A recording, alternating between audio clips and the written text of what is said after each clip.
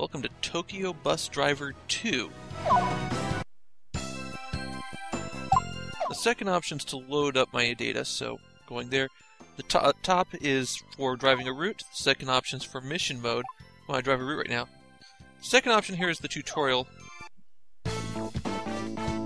There's 3 routes available to start with, and as you complete them, you gain additional times of day that you can drive, which apparently increase the challenge somewhat. I haven't driven the second route at all, although I finished the first and the third. So I'm going to start with that one. I have no idea going in what it's going to be like, and hopefully it'll be comedically awful. 2 different types of buses to choose from. I don't know the difference between them. I do know that the top option's manual and the bottom, or excuse me, the top option's automatic and the bottom option's manual.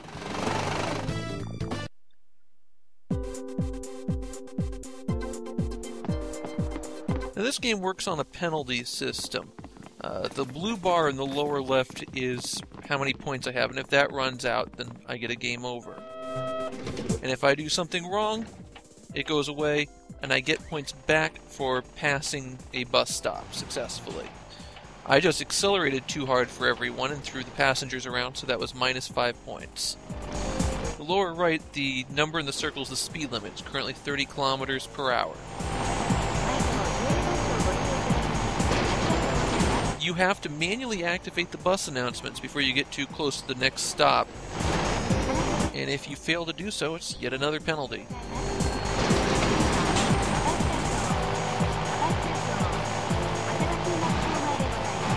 The accelerator is handled by the pressure sensitivity on the trigger button, on the R1.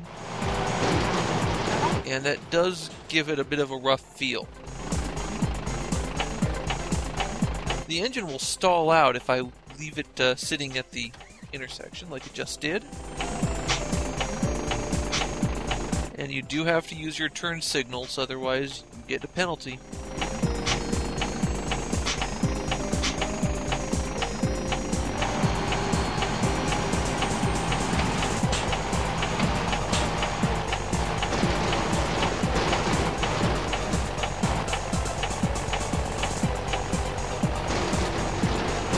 Time limit is not really restrictive. If you go the speed limit most of the route, you will easily go between stops within your time limit.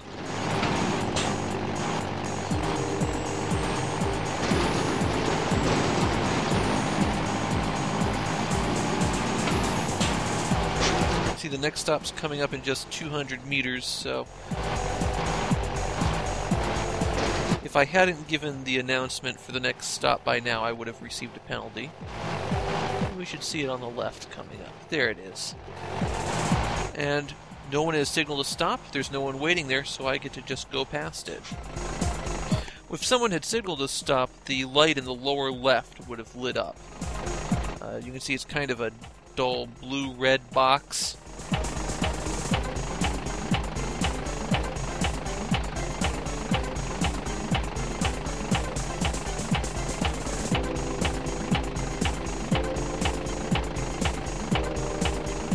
If I press up on the right analog stick, I can look in front of the bus, which is helpful if you need to position yourself very closely.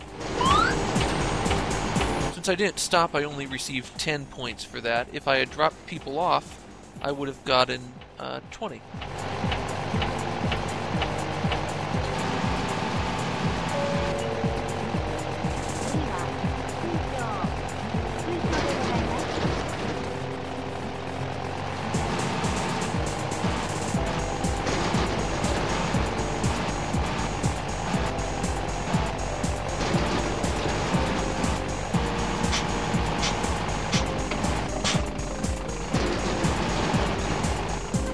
I can do the same thing for the rear of the bus by pressing down on the analog stick.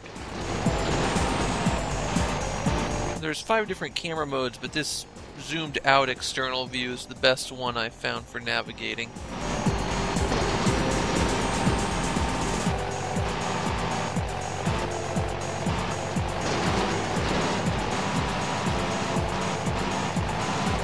Sometimes these route markers, the orange arrows on the ground, sneak up on you. If you're in the far left-hand lane and suddenly you realize you need to make a right-hand turn, you could be in trouble pretty quick.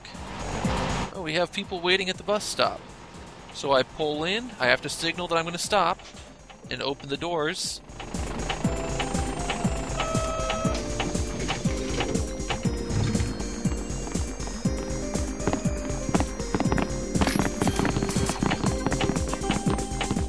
Signal that I'm pulling out, close the doors, and I'm ready to drive off.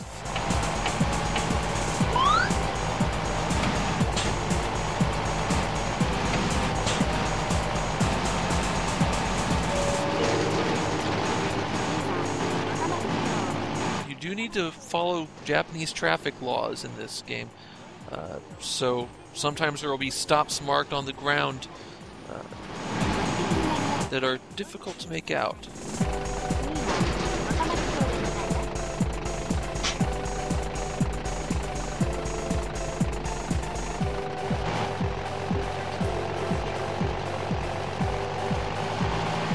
The routes themselves are actually pretty long. It took me maybe 40 minutes to play through the longest of the 3 routes that were initially available. I'm not sure if there's any further ones.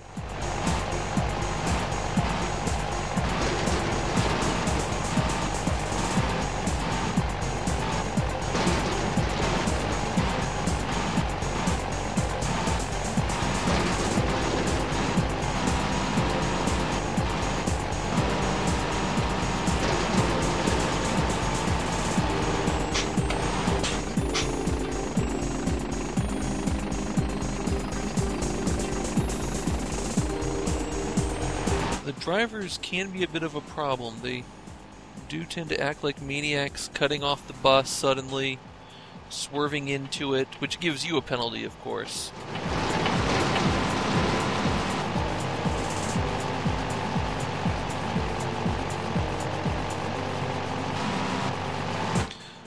You can drive the route the other way after you've completed in one direction. So the bus stops, you'll occasionally see bus stops on the other side. I got a penalty there for not playing the announcement because the next stop was really close to the previous one.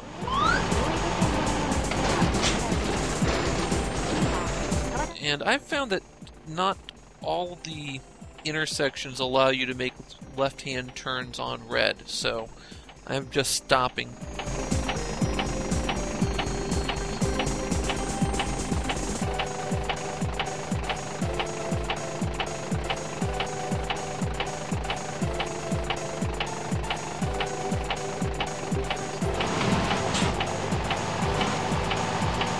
Oh no, he's run out in front of me! I'll continue from the last stop, but since I've been driving too well, let me show you the penalties. Oh, didn't signal as I drove off too quickly, cut across the line, went through a red light, and then hit somebody.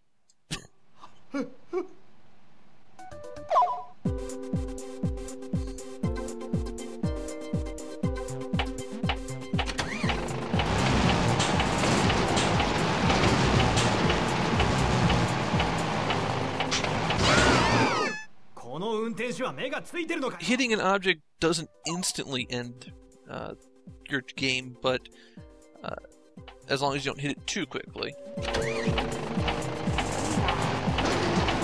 think I'm going to drive down the wrong side of the street this time.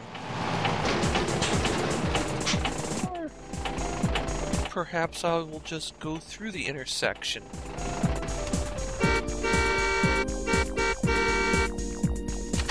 As far as I can tell, there's no penalty for blaring your horn at everybody.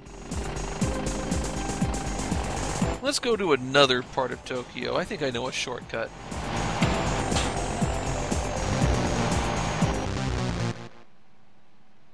Or not.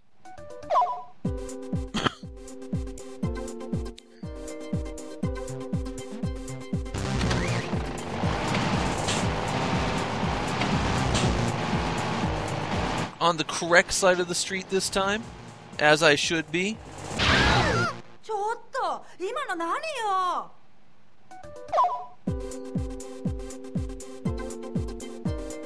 Forget this. Now I'm going to try to drive backward.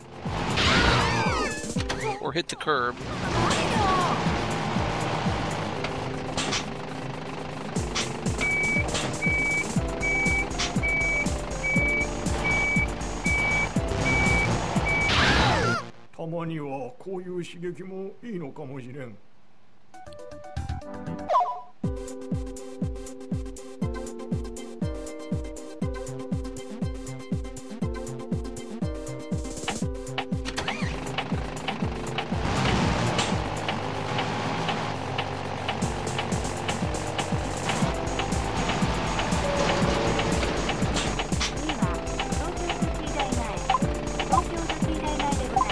Going into the first-person view to continue on here.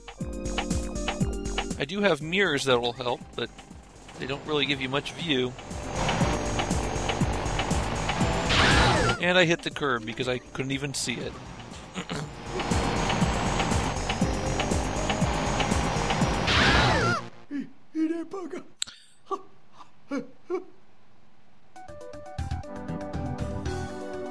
Well, that's enough of this. I'm also going to show part of the mission mode really quick.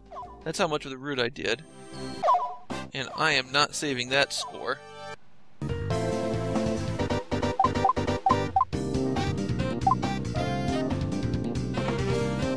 So let's try to park the bus in a narrow space.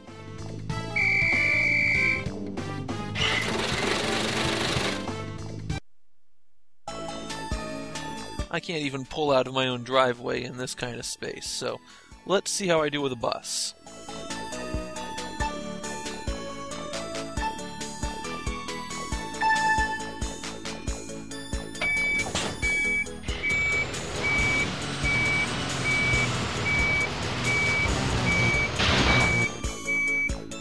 Not very well, apparently.